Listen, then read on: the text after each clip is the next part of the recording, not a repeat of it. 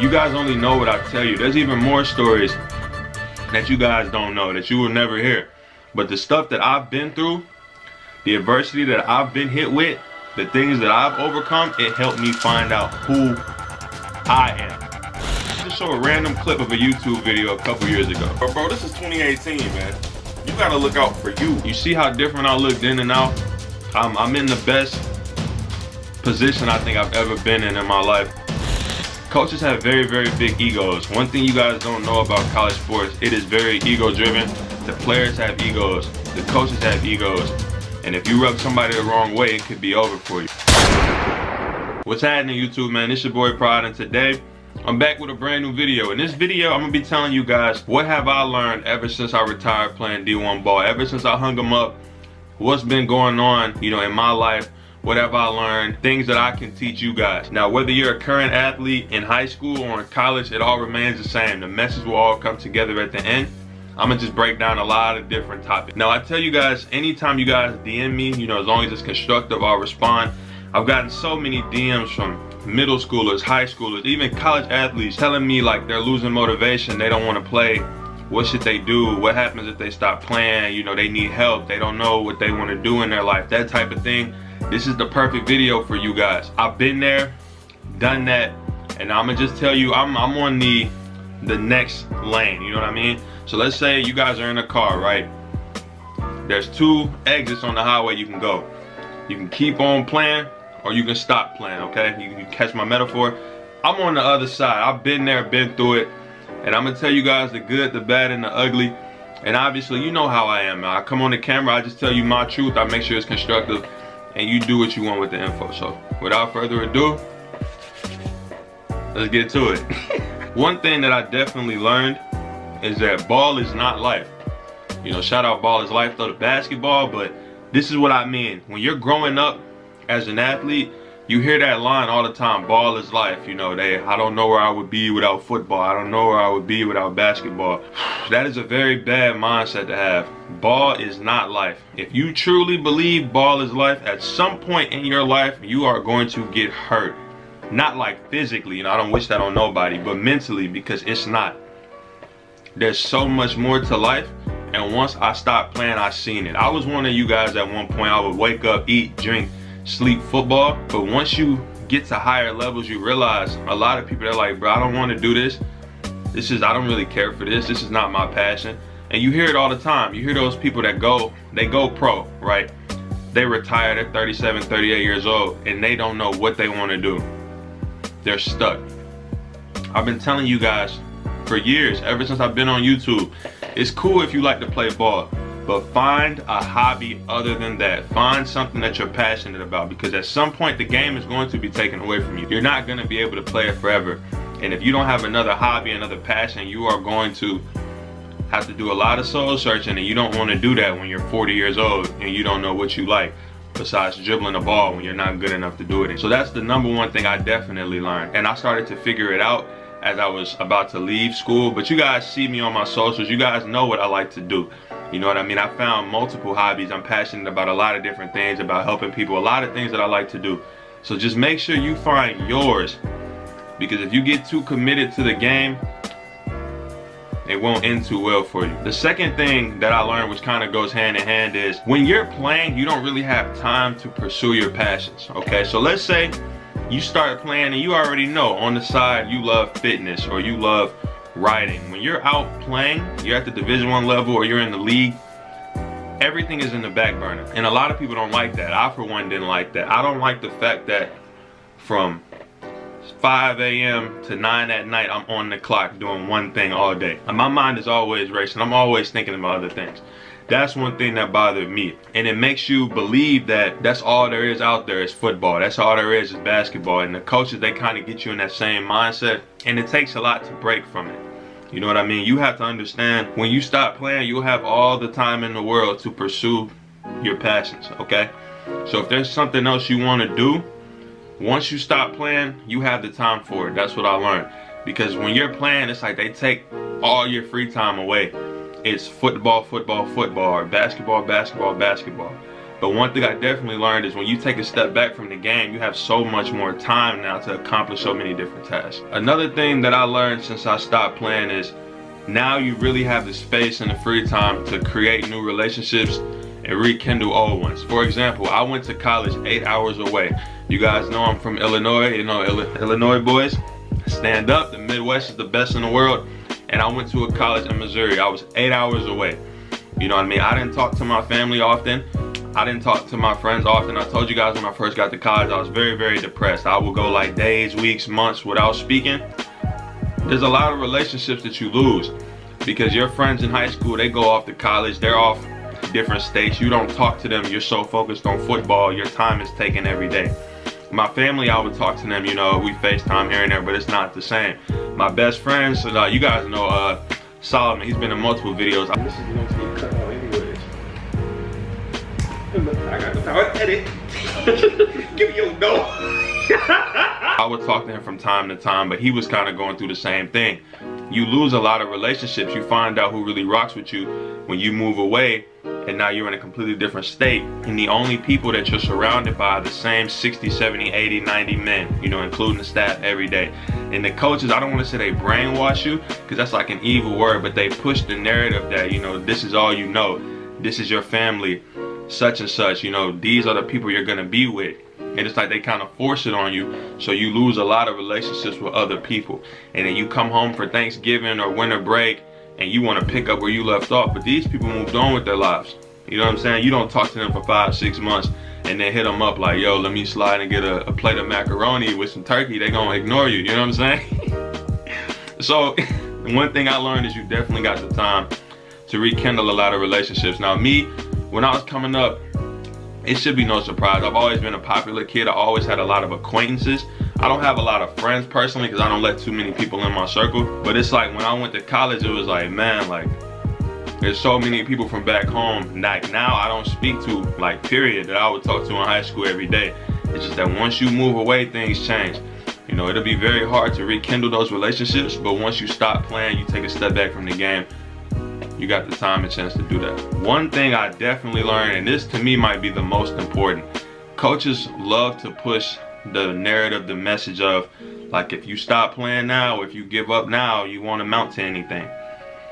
And I've heard this a lot. Now, don't get it twisted, you know, I'm 20 years old, I haven't made it yet, but at the end of the day, I believe I'm in the best mental state, physical state I've ever been in my life. I believe if I was still in college to this day, I wouldn't be what I am now, okay? Like, I've heard this plenty of times about me. I've heard coaches tell me this to my face. You guys, if you haven't seen the video, I dropped a video about how after a game that I wasn't at, my head coach came and yelled at me, belittled me for like an hour straight in a meeting. Blamed the game on me, blamed the team's failures on me, everything. I've already told this story. You can go watch that video. So I've heard it all. Now, I don't speak negatively on the college I went to. I don't speak negatively on the coaches, the players. I don't like throwing any negative energy out there in the world. Anybody that asks me about them personally, I still never say anything negative. I just tell my truth. But to this day, ever since I've left, they've only gotten worse. It's almost like, not the Steelers situation per se, but it's like when you get rid of your most talented players, you can't expect to be better. They've only gotten worse. Now, I've been out of college for 3 seasons. They've only gotten worse. And I'm not happy about that. I have a lot of friends on that team, but it just shows you how things go. The narrative was pushed on me that I wouldn't amount to anything just because I didn't buy into that specific coach's methods. But it lets you know coaches have very, very big egos. One thing you guys don't know about college sports, it is very ego driven. The players have egos, the coaches have egos. And if you rub somebody the wrong way, it could be over for you. So I definitely was told plenty of times that I won't amount to anything. And I did a lot of soul searching when I finally hung them up. I told you guys, like, let me show you, I'll just show a random clip of a YouTube video a couple years ago. But bro, this is 2018, man. You gotta look out for you. You see how different I looked in and out? I'm in the best position I think I've ever been in my life. And I'm only getting better. I know I've been off of YouTube for a while, but I always come back better. You see the difference? I'm only growing, I'm only leveling up. And I believe if I was still in college right now, I wouldn't have been doing that. Sure, on the football sense, I would be out of this world. But mentally, you know, spiritually, emotionally, which to me is way more important than football ever, I wouldn't be who I am. If I was still playing football, I wouldn't be in front of this camera right now. You wouldn't even know me. I wouldn't have been able to help the thousands of kids that I've already helped. And my videos aren't even jumping like that yet. So just know, when they tell you you won't succeed, you'll be a failure, you won't amount to anything if you walk away from the game, don't believe it. You know, you just gotta keep praying. God's plan trumps every plan, and you really control your own destiny. Don't let anybody say that you won't be anything. That's the moral of that point right there. And the next thing I learned, man, since walking away, is you can find yourself. Now, a lot of people, the younger you are, you may not understand that, but you think you know who you are, and then eventually you're gonna go through something in life and you're gonna realize like you don't know who you are. For example, when I first got to college, I was 17 years old. Some of you guys are juniors in high school and are 17. I was 17 years old playing D1 football. I'm 20 now, and I'm completely different mentally, physically than I was back then. I was thrown into the wolves off jump. It was sink or swim. I'm 17 around a bunch of 20, 21, 22, 23, 24, 25-year-olds every day. Every single day. And I wasn't even done with puberty yet. You know what I mean? I told you guys a story of how I played. I was very good. I told you guys I was the best on the team at 17. But mentally, it's a completely different story. Sure, my body was prepared. Physically, I was doing everything. But mentally, I was in a completely different headspace. Now, why am I telling you this? I didn't know who I was at 17. I just grew up as the football player, the next first round pick. This is all I knew. But that's not me as a person, as a man. And sometimes you won't get to figure that out until you're able to take a step back, take a step away from the game. You know what I mean? I'm not the same guy. You know what I mean? A lot of you guys, you won't know who you really are until you get enough time to actually go and see. I know what I've been through in my life. Most of you guys only know what I tell you. There's even more stories that you guys don't know, that you will never hear. But the stuff that I've been through, the adversity that I've been hit with, the things that I've overcome, it helped me find out who I am. You get what I'm saying? And you won't find yourself until you go through that type of stuff as well. And sometimes you have to be away from the game to see that, which I did. The next thing I learned, bro, is you're injury free. My body feels great. You know, when you're playing a college sport, you're accustomed to feeling injuries all the time. You're accustomed to waking up and your body's hurting. Right now, I feel good. Like, I'm literally in the best shape I've ever been in. I told you guys, this year, I wouldn't even say this year because I started to slack off a tad bit. But in like 5 months, first 5 months of the year, I lost like 100, 110 pounds. I'm in the best shape I've ever been in. I wouldn't say I'm in football shape. Like, if I was forced to go play a game today, I'd probably get gassed. I won't cap, because I'm not in football shape, but I'm in good shape. You get what I'm saying? Your body's going to feel so much better when you're away from the game. You know, which should be no surprise, but it's one thing I definitely learned, and my body will thank me once I'm 50, 60, 70. So if you're watching this, old Prodigy, you know, you about 52 years old at this point, 32 years, you're welcome. The next thing is, man, like, you aren't alone. A lot of you guys feel like you're by yourself. Like I said, I get so many messages from people going through these type of things and they feel like I'm the only person they can talk to. In reality, I'm not. You know, there's people all across the world that are going through this. You got family you can talk to, friends you can talk to. Sometimes you have coaches you can talk to. My position coach when I was in college, like I said, best coach I ever had. I tried to talk to him sometimes, but you guys aren't alone. You know, when I went through this, I kind of was, because I didn't really trust anybody. But you guys got me. You know, you guys got family. You're not alone when you go through this. You're only alone if you let yourself be alone, if you don't use your resources. So that's one thing I learned when I walked away from the game. Once I rekindled those relationships, I started seeing people I used to never see. It's a whole lot of people in this world. It's a whole lot of experiences to be made, a whole lot of fun to be had. But you're far from alone. I know you'll get depressed, you'll get emotional, you'll get upset. But if you just keep praying, man, I guarantee everybody has people in their life that help them get through it. Another thing I learned, man, is that I really have no regrets. A lot of people ask me all the time, would I go back and play? Do I regret it? Etc., etc. I truly don't miss football. I don't regret my decision. And this is me saying it, and I haven't even accomplished what I want to accomplish. It would be easy if I was rich right now, famous right now, doing everything I set out to do, then I could just say I don't regret it. But I'm not even close, and I'm telling you right now I don't regret it.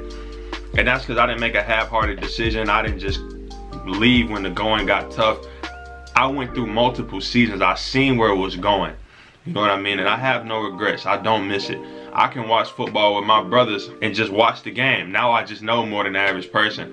You know, now I know a whole bunch of different players, a whole bunch of different setups. So it's almost like I'm an analyst when I'm watching the games. I have a different perspective, but I don't miss it. The concept of football, I always told you guys, is really stupid to me. That's just me personally. If I could go back, I would definitely play basketball over football, for those of you that want to know. You guys, I'm already 6'6", and I was in college at like 315 pounds, and my vertical was over a 30. So just imagine me being 6'6", and instead of 315, I'm like 230. Now I want you to just vision, who does that remind you of? And let's say maybe if I'm not 230, let's say I'm 260 at 6'6", my vertical would at least be a 40. If you take 50 pounds off of me, who does that remind you of? And for those of you that have never seen me play, I'm not even gonna gas myself up at basketball, but just know, sleep on me if you want to, I'm gonna leave it at that. That's the one regret, if I were to have one, I definitely would go back and hoop. One thing I also learned, man, in sports, they use a lot of like fear-based training. You know, they kind of get you in the headset or the mindset of like they make you afraid to fail. They make you afraid to walk away. They make you afraid to speak your mind, because they will use all of that against you. Like I said, it's big egos over there, man. If you're the one outlier, the one different type of guy, they will try to shake it out of you. They will try to break it out of you. They want everybody to conform to be one team, one machine, and that's not good. Like I said, when I was in college, I was really the only guy that was different. You know, I was like the only guy that didn't bow at my coach's feet. And they didn't like that. There's a lot of fear-based training. They want you to feel like besides that team and that staff that you have no one. They want you to be all in, committed. And when you're not, they make you as if you're the bad guy. So you have to be prepared for that. They're going to try to scare you, but you have to be mentally strong. You have to understand the business. You have to understand that you don't need them. You know, sure, they may be paying for your education, but you're a grown man. Women watching this, you're a grown woman. You don't need them.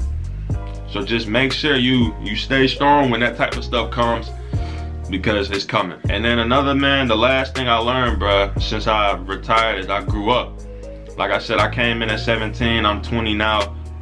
And you can go back and watch my old videos, bro, when I was 18, 19, and compare it to now. I've always been like a wise kid, but I didn't learn so much, man, about the game, about myself, about people, that I would have never been able to learn if I was still in that system. You know, that chain in the bicycle, that pawn on the chessboard, just over and over again. I think, you know what I'm saying, I'm not perfect, I'm nowhere where I want to be, but I've grown up a lot. I'm still proud of the man I'm becoming. If you guys have been watching me since 2017, just look at the difference in me now.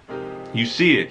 You know, I always tell you guys to hit me up on, so if you look at my Instagram, obviously I have so many old pictures archived, but if you remember what I used to look like, it's a different day. You know what I mean? I'm always evolving, I'm always leveling, I'm always growing. And I truly believe if I was still playing ball where I once was, I wouldn't be the man I am today. So that's the whole point of this video, man. Just some things that I learned since I stopped playing my specific sport. As long as you do the right things, you can only level up. You're going to get better. You're going to see what life is really about. So don't be afraid to walk away from the game. I would just say, just because it gets hard or it gets tough, don't walk away. You have to walk away with a plan, with a vision. You know, you have to really believe in that. I'm not telling you to just walk away when things get difficult, because it will be difficult. But if you do walk away, you do have a plan, you do have a vision. There's people out there who have done it. Now, I'm nowhere near where I want to be. You guys know my plans, you guys know my vision and the things I want to accomplish. But this is more of just to tell you what I've learned. I've been out the game for 3 years. It's just an update on me. I'm good, man. I can't complain.